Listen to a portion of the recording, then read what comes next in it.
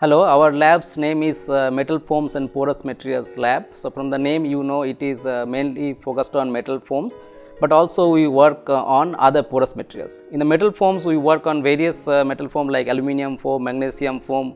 We produce both closed cell foam and open cell forms. They are lightweight structural materials, can be used for either construction, lightweight construction or energy absorption.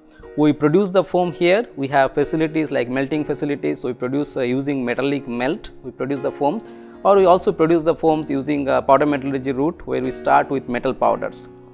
And then after production, we do a thorough characterization using ACM, TM or mechanical properties, and we do structural characterization using X-ray tomography. We do a 3D analysis. We have our own 3D analysis software to do the 3D analysis of the structure of the foams.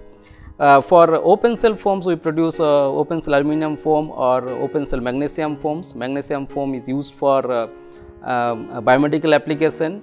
Then we also work on other porous material like porous ceramics. We produced mullite foam, porous mullite. We also produced porous silica, and we also have patent on production of mullite foam. We have also started working on directional certification, and there our main aim is to produce nano porous copper. So, copper with high surface area, which will be used for structural for functional application.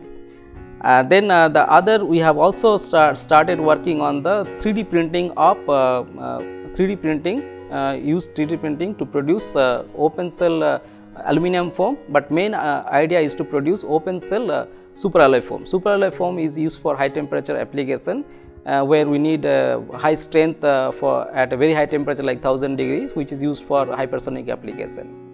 So, overall we produce different kinds of porous material, and we do production as well as the characterization. Thank you.